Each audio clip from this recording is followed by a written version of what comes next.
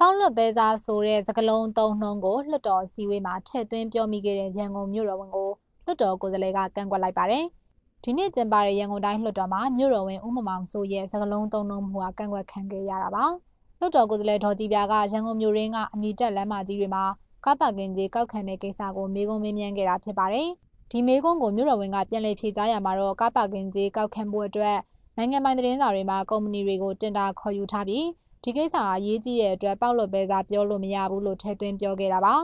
ဒီလိုသုံးနှုန်းထည့်သုံးလိုက်တဲ့အတွက်လွှတ်တော်ကိုယ်စားလှယ်ဒေါ်ကြည်ပြာကကန့်ကွက်ခဲ့တာဖြစ်ပါတယ်ဆက်ပြီးတော့မြင်းမြန်းဝင်ပြုပါရှင်ပထမဦးစွာတော့ကျွန်တော်တို့လွှတ်တော်ကိုယ်စားလှယ်တွေမြင်းမြန်းတဲ့မိကုန်းအပေါ်မှာပေါက်လွတ်ပဲစားဆိုတဲ့စကားလုံးသုံးသွားတာကိုလွှတ်တော်အနေနဲ့ကန့်ကွက်ပါတယ်မှတ်တမ်းတင်ပေးထားပါရှင်ဝကြီးချုပ်ခင်ဗျာဥက္ကဋ္ဌကြီးများကျွန်တော်ပြောတာပါကျွန်တော်ပေါက်လွတ်ပဲစားဖြေလို့မရဘူးလို့ကျွန်တော်ပြောတာဒါလွှတ်တော်ကိုဘယ်လိုလုပ်လွှတ်တော်ထဲမှာပေါက်လွတ်ပဲစားဆိုတဲ့စကားလုံးသုံးတာကိုကန့်ကွက်တာပါရှင်ပြီးတော့ကျွန်မမေးတဲ့မိကုန်းနဲ့ပတ်သက်ပြီးတော့ဆက်ဖြေသွားတဲ့အချိန်မှာပြောတာဆိုတော့လွှတ်တော်အနေနဲ့လည်းမကောင်းတဲ့အတွက်မှတ်တမ်းလေးတင်ပေးထားပါအောက်တိုဘာ1ရက်နေ့ကစလို့အမည်တက်လမ်းမကြီးတွေမှာကားပါကင်ကြီးကောက်ခံတော့မယ်လို့ရန်ကုန်မြို့တော်စီပင်သားရေးကော်မတီကကြေညာထားတာဖြစ်ပါတယ်အမအဓိကနှစ်ချက်ပါပဲတင်နာအောင်ကုမ္ပဏီတွေကိုတည်တည်ချာချာစနစ်တကျအစီအမံခန့်ခွဲဖို့လုပ်စေချင်တယ်အခုမြင်းဝါမြင်းနေတော့လာမဆွဲထားတာတည်းဘူးပတ်စံကောက်ဖို့တစ်ခုတည်းနဲ့တော့အဲ့လိုမျိုးစီမံခန့်ခွဲလို့မရဘူးဒါပြည်သူကိုပေးတဲ့ဝန်ဆောင်မှုမဟုတ်ဘူးဒါကြောင့်အမကပြောတာပတ်စံကောက်ရမှာမှန်တယ်ဒါပြည်သူနိုင်ငံတော်အစိုးရတည်းဆိုတာအခွန်ဘဏ္ဍာနဲ့ရက်တည်ရတာဒါကြောင့်မလို့လိုအပ်တယ်ဒါပေမဲ့အဲ့လိုအပ်ချက်ကိုအမတို့ကအခွန်ကောက်မယ်ဆိုတာရွေးမရဘူးဘယ်လိုဝန်ဆောင်မှုပေးပြီးတော့ခွန်ကောက်မလဲဆိုတာဟာအမတန်ရေးကြီးတယ်ဒါကြောင့်မလို့ပြီးတော့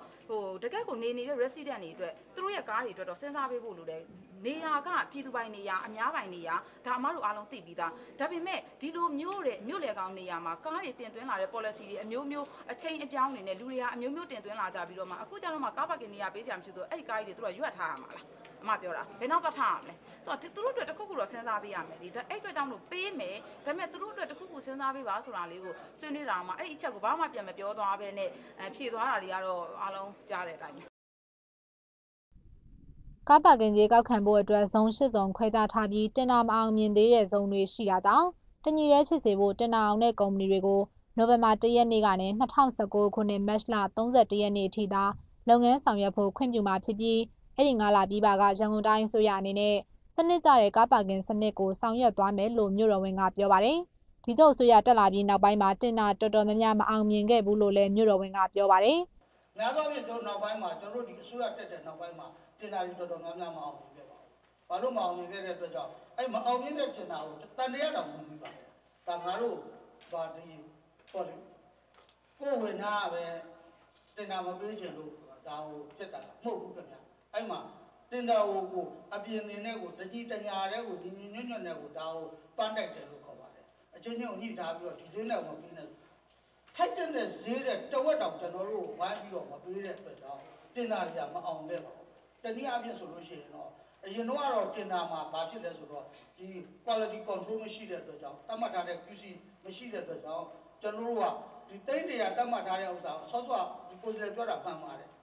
အစစ်စစ်လွှဲပြောင်းလိုက်လို့ရှိရင်ဒီသိန်း100ကပစ္စည်းတစ်ခုကစောက်လို့ရှိရင်သိန်း30ကျန်ကကောင်းဆိုတော့အခုမှတော့ကျွန်တော်တို့ဒီတတ်မှတ်ချက်တိုင်းဒီ quality standard မှာမရဘူးဆိုတော့တောင်းတောင်ကလည်းကျွန်တော်တို့တင်တာဝင်မဆွဲကြပါဘူးစောစောပြောဆိုအဲ့တင်တာအတွက်လည်းကျွန်တော်ဈေးညှိပြီးထားတဲ့အတွက်ကြောင့်တော်တော်များများတင်တာတွေကမအောင်ခဲ့ပါဘူးတတ်မှတ်ထားတဲ့ဇုံ8ဇုံရဲ့အမည်တက်လမ်းတွေမှာကားပါကင်ကြီးကိုမနက်8နာရီကနေညနေ6နာရီထိတနာရီ200နဲ့ကောက်ခံသွားမှာဖြစ်ပြီးအဲ့ဒီကားပါကင်ကြီးကောက်ခံတဲ့ကိစ္စဟာပြည်သူလူထုကြားမှာဝေဖန်မှုမြင့်တက်နေတာဖြစ်ပါတယ်။အမည်တက်လမ်းဆိုတာကတော့လမ်းနယ်မဲသတ်မှတ်ထားတဲ့လမ်းတွေပဲဖြစ်ပါတယ်ရှင်။